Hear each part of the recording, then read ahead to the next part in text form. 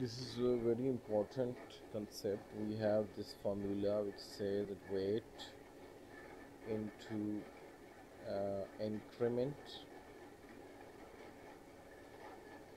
and to 3 divided by hematocrit of the blood you are transfusing.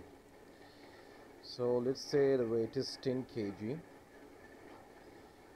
So for this patient, if we are transfusing a blood and we want an increment of 2,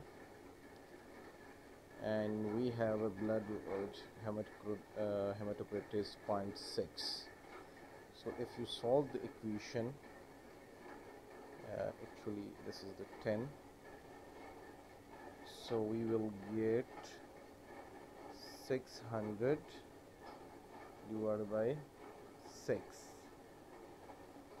So if we divide it, it will be 6 over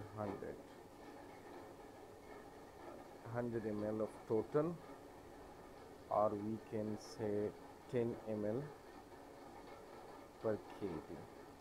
So the principle is that we normally, if you have a blood of hematocrit 0.6 or 60%, and you transfuse it by 10 ml per kg, it will give you an increment of 2.